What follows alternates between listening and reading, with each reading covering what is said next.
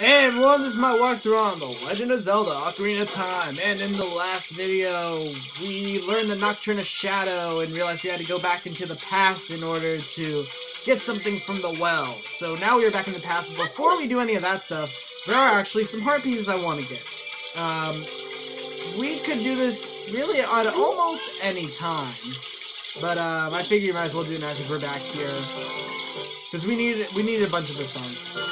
Some frogs looking at you from underwater. I think you can do this as soon as you learn the Song of Storms. But anyways, if you put up your ocarina, these frogs pop up. As you can see, every time we hit a note, one of these frogs pop up. It's kind of fun to actually make them move around. So each one corresponds to a different button. But what you want to do is play the Song of Storms if you want to get a heart piece from them. As you see, it makes them happy because I guess it's raining, probably. Wow, that melody is so cool! Singing in the rain. Oh, what a feel. So anyways, please take this as a token of our froggish gratitude. And we get a piece of heart, yeah! And actually, we can get another piece of heart from these guys.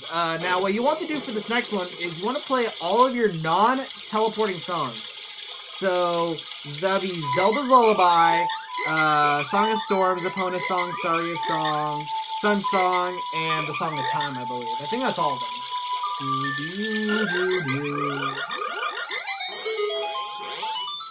There we go, we played Zelda's Lullaby, and it makes that one grow bigger. But we'll keep going in the water, but just keep pulling out your ocarina and playing those 6 songs. We already played the Song of Storms, so we got that covered. Now it's gonna make it's making it rain here. Every time, by the way, you play one of these songs, you get rewarded 50 rupees. So if you really want to get some fast rupees, you can just do that. There we go.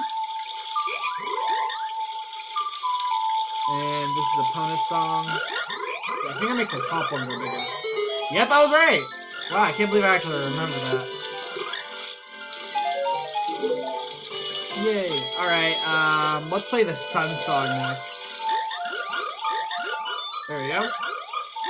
I believe that makes the frog on the bottom go bigger. Wow, I cannot believe I remember this.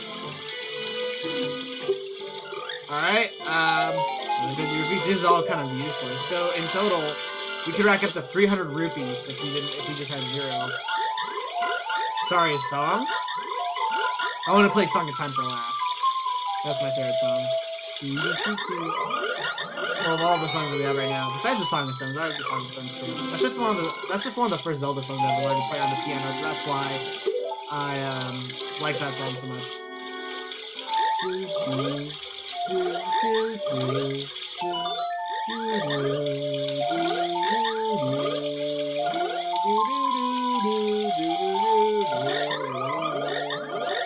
Ah, I love that song. Makes one on the end go bigger. Now, all the frogs are bigger. Well, those 2 are moving in sync. That's kind of weird. Alright, so anyways, okay, yeah. They'll give us more rupees. Don't really care. Actually, they'll only give us up to 250 rupees because, you know, the Song of Storms, we get a heart piece. So anyways, now, they'll say that they're all big and that they're the world famous. What? Barely. So anyways, they'll give you a song to play. Every time that there's a fly over a frog's head, you gotta hit the corresponding button to it. So, yeah, it's gonna take a while to get this giant pattern right. Oh, I already failed. Yeah, it'll take a while, so hold on. I'm just gonna skip ahead until where I get it right finally.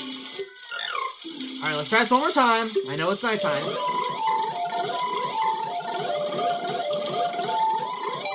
Yeah! That's what I'm talking about. You know, honestly, if you want, you can write it down. That's kind of what I did. Alright, you can take this token of our gratitude, and we get ourselves another piece of heart! This makes piece of heart number 32, which means we only need 4 more pieces of heart, guys.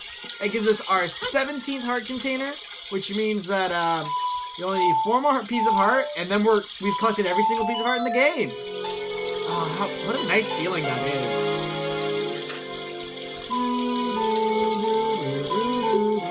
Now we're going to use the Nocturne of Shadow to transport to Kakariko Village. The Nocturne of Shadow is a really awesome song considering that it lets you transport to Kakariko Village, which is really nice considering that it is kind of a hub for like a lot of, you know, quests and stuff in the game. I kind of wish we got it earlier. Considering that, I guess in terms of like all songs that you get in terms of transporting, like the, you know, the Minuetta Forest, Bolero Forest, Center Bar. Nocturne Shadow is probably going to be the most useful, considering this lets you transport back to Katriko Village, and, you know, this is kind of like our central hub of, like, you know, where we want to be.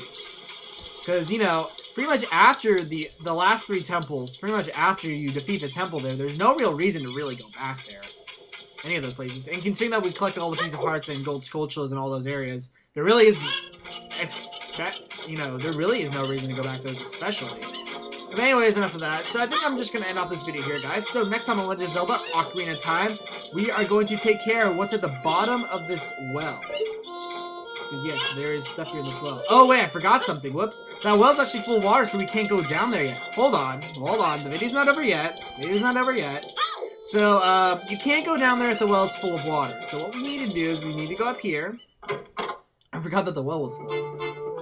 If you remember this kind of completes that weird paradox of, like, in the future, seeing that little kid with an ocarina. You go round and round and round and round. What fun, I'm so happy. You don't seem happy in the future. I'm a music man who loves to go round and round and round and round, okay?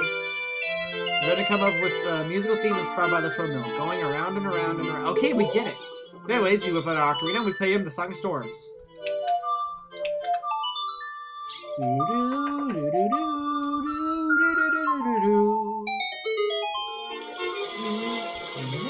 of course it speeds up this, the theme of the Song of Storms, making it sound a little bit distorted. By the way, it also makes out some really good paradoxical parts of the storyline, because we had to learn it from him in the future, so that obviously means that there might have been another boy to teach him that song in the past. But since we taught it him there, that completes the whole paradox.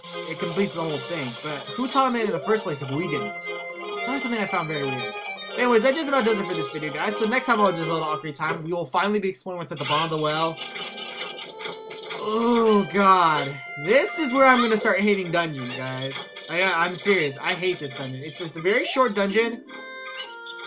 It's dark, narrow, and scary, which is why I do not like this. I don't like those 3 things. I'm not claustrophobic. I just don't like those 3 things. Anyways, we'll do that next time. I'll see you guys then. Ugh.